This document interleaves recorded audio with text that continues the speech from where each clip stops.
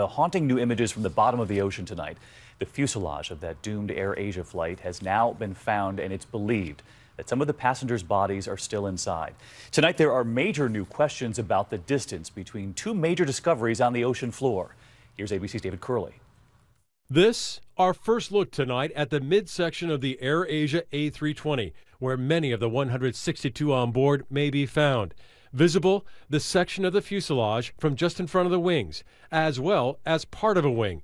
This is where the tail section was found, but the black boxes from that tail found more than a mile to the northwest, and a half-mile farther away, the center section with a wing still attached. The mystery is actually deeper from what we found today, because we now have major pieces of this airplane that are separated by almost 2 miles. Many of those questions will probably be answered by the recovered black boxes. But in a move that one safety expert calls shocking, the Indonesians, who have just a rudimentary lab, are trying to process the computer chips from those boxes.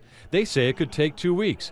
A job that would take just a matter of days in the U.S. Indonesians do not have the capability to do sophisticated mishap investigation. But there is some concern that if the Indonesians try to do this all on their own, that something might get lost in the details. David, you can really hear the frustration there from aviation experts about this delay. But a big question now, that huge distance between the fuselage behind you there and the tail found so far away.